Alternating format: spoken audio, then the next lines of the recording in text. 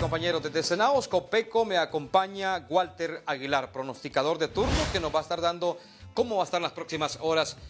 Buenos días, qué gusto saludar. Muy buenas, amigos televidentes. Mire, para este día vamos a continuar en condiciones inestables en casi todas las regiones del país, debido a que tenemos el paso de una onda tropical, estas ondas tropicales se desplazan de este hacia el oeste, y para este día se va a estar notando esas condiciones. Lo mismo tenemos también el ingreso de humedad que viene del Caribe y también desde el Océano Pacífico, generando condiciones inestables. Y por otro lado también la atmósfera alta, la atmósfera en la parte superior, también se observa una vaguada, y esto viene a ayudar para generar lluvias para esta tarde, noche de este día.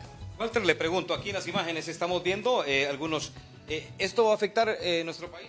Claro que sí, todos estos núcleos convectivos nubosos, todo es por la inestabilidad atmosférica que se nota. También se muestra la zona intertropical de convergencia un poco distribuida en la parte sur de lo que es Centroamérica.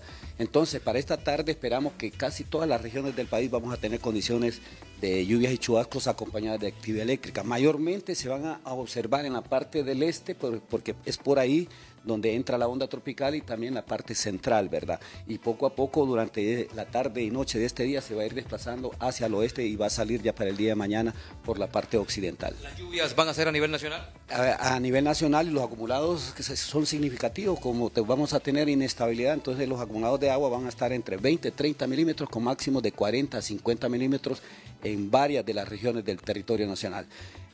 Aquí también mucho personal está hablando aquí a la oficina debido a quieren saber lo que es el oleaje. El oleaje va a estar normal en la parte del Caribe de 1 a 3 pies, mientras tanto que en el Golfo de Fonseca estará de 2 a 4 pies. Perfecto, muy amable. Walter Aguilar, él es pronosticador de Senaos Copeco. Me informa el compañero, vamos a volver a estudios principales.